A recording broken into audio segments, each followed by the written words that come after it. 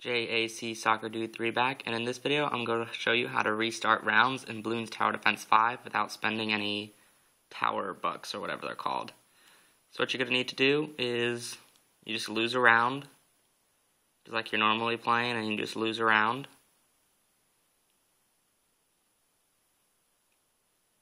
As you can see there, I ran out of lives on round 12.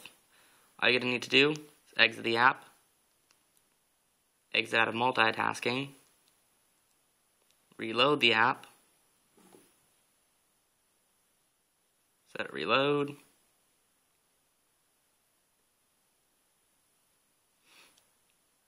and you can start back before that round even started. You won't lose any towers if you have any towers placed, and the only thing is, if you have any special abilities here, those all start back. So those have to completely refresh if you restart the game like this. So guys, hope you like this video. Don't forget to comment, rate, like, and subscribe below.